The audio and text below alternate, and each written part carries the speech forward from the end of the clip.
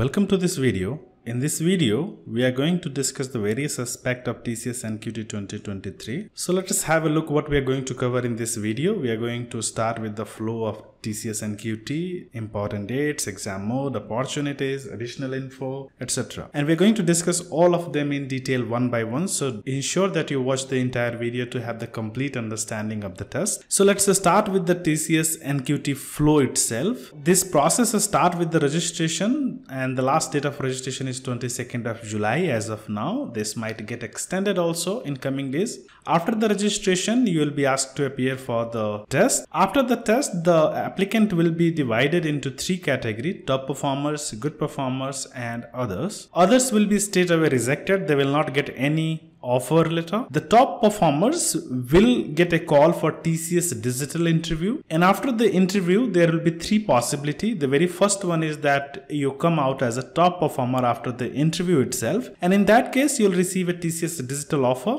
which will be around of 7 lakh per annum. If you perform good as compared to the other candidates, then you might get a TCS Ninja offer which will be somewhere around 3.6 lakh per annum. And if you do not do well in the interview, then you might get rejected even if you pass the test itself. If you have been good performer of the TCS NQT 2023 test, then you will straight away receive a TCS Ninja interview invitation. And after that interview, there are two possibilities. You cannot get TCS digital offer, doesn't matter how well you perform in TCS Ninja interview. So after TCS Ninja interview, there are only two possibilities. One is that if you perform well and if you are among top performers, then you will simply get TCS Ninja offers. And if you do not do well, of course, you will be rejected in that case. So now that we know the process, let's start with the dates now. So the registration has already started and it will keep on going till 22nd of July 2022. And this might get extended in coming days. As of now, we do not have any information related to the extension, but for now, the last day is 22nd of July. The exam is supposed to start from 15th August. So as of now, there is no date announced for the interview. That will be announced once the result for the test is announced. Now this test will be conducted in two modes. One is the remote mode where you can write the test from your home itself. You can use your own machine, internet connection, microphone, web camera. And the second option is in-center. So you will have an option to pick where you want to appear for in-center exam. If you do not have good infrastructure to appear for the test, our recommendation is to opt for in-center exam, because in that case, TCS will provide you the facility to write the test at their test center. The next question is why you should do that. So it's going to be a very big opportunity for a lot of applicants, and this year we are expecting around 3.4 lakh applicants in this particular test, and the number of jobs which are open after this test are more than 40,000. Now let's look at the other aspect of the test. In the test, there will be no negative marking. Question switching is allowed. That simply means that you can go from question 1 to question 10. There is no restriction, but you can't revisit already visited question. What does it mean is, let us say you move from question 1 to question 5. Then from question 5, you can come to 2, 3 and 4, but you cannot come to question number 1 because you have already visited. So make sure if you see a question, you answer that, because if you will not answer, you will not be able to come back again to answer that particular question. Section switching is not allowed. That simply means you have to attempt the test in the same order it has been designed, and you do not have facility to choose which section you want to attempt first and which one you want to attempt later. It has to be attempted in an order given by the TCS itself. Similarly, subsection switching is not allowed. There are some sections of the paper where we have subsections also. Even in that case, the subsection switching is not allowed.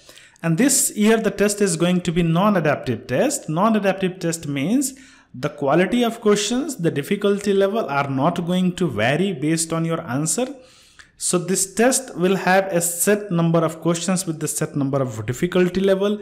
It will not change based on your answer of any particular questions. If you are appearing for the online test, it will be AI monitored also. And if you are appearing for offline test, there will be certainly human proctor in the center to monitor your activity. With this information, let's move to the test structure. So this particular test is going to have 88 questions and that has to be solved within 165 minutes only. This test is divided into two parts. The first one is foundation round, the second one is advanced round. In foundation round, we have 66 questions that has to be answered in 75 minutes. In foundation round, we have something called traits, or you also know this something as psychometry test. We'll have one question from this, then we'll have question from numerical ability. You also know this as quant, and we can have 20 questions from this particular subject. Then we'll have 20 questions from reasoning ability also, and then we'll have 25 questions from verbal ability. Now, what are the syllabus of these topics? We'll discuss that in upcoming slides. But for now, these are the information. And for all these 4 topics, we need to solve this in shared 75 minutes. So there is no restriction which section or which topic has to be solved in which how much minute. There is no restrictions. There are combined 75 minutes given to solve all questions in foundation round. This changes a little bit in advanced round. In advanced round, we have further 2 sections. So section 1 is going to be given for 35 minutes to be solved, and section 2 you'll get 55 minutes. In section 1, you will have one topic called advanced quantitative ability, and from this topic you'll have 10 questions. And the second one is advanced reasoning ability. Again, you'll have 10 questions from this. So combined, these 20 questions has to be answered within 35 minutes itself. The last section where we need to have advanced coding questions. These are 2 in numbers. One question will be of medium difficulty level and the second question will be high difficulty level. So this is how the test has been structured. Now let's move to the syllabus part. As we mentioned that in this combined round 1 and round 2, we have multiple topics. One thing that we can note here is that numerical ability is given in round 1 or in foundation round. In advanced round, it is given at advanced quantitative aptitude. The syllabus is going to be same, only the difficulty level will vary, and the same is the case with the reasoning ability also.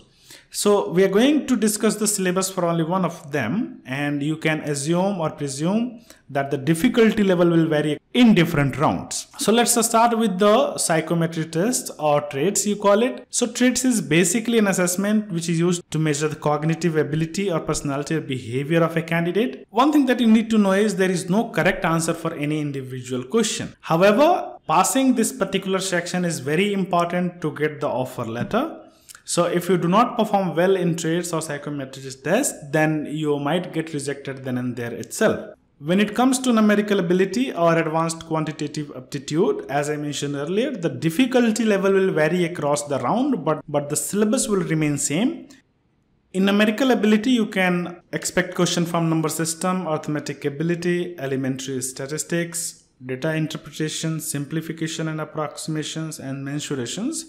And further subtopics are given. You can have a note of it by pausing this video. This syllabus is given based on the TCS NQT question papers from the previous years. In reasoning ability or advanced reasoning ability, the questions can come from identifying words, numeric patterns, problem solving, etc. So you can see the entire list and then the subtopics under those lists also. Then we have something called verbal ability, where the questions primarily come from English grammar and reading comprehension. When it comes to basic coding questions, if you remember in our round 2, we have 2 questions from coding which is supposed to come. So the very first question, as I mentioned, it is of medium level. And the topic which you should prepare to pass this round is as given on our screen, like working with numbers, looping, functions, recursion, arrays. These are very basic of programming, any programming language. So these are the subtopics under basic coding questions, which is going to be the first question. The second question, however, is little tricky. So you can divide this syllabus into 2 parts, DSA and competitive coding. And if you prepare the topics given on the screen, you are pretty much good to go for this particular round also. Now let's discuss about the eligibility. So in eligibility, we have multiple factors like percentage, highest qualification, age, course type, etc. So let's start with the percentage first. So you should have minimum 60% or 6 CGPA across all the subjects in all the semester of each class. For example, class 10, class 12, diploma, graduation, post-graduation. In all those courses, in all those semester, all the subjects, you should have 60% throughout. So that is the minimum requirement in terms of percentage.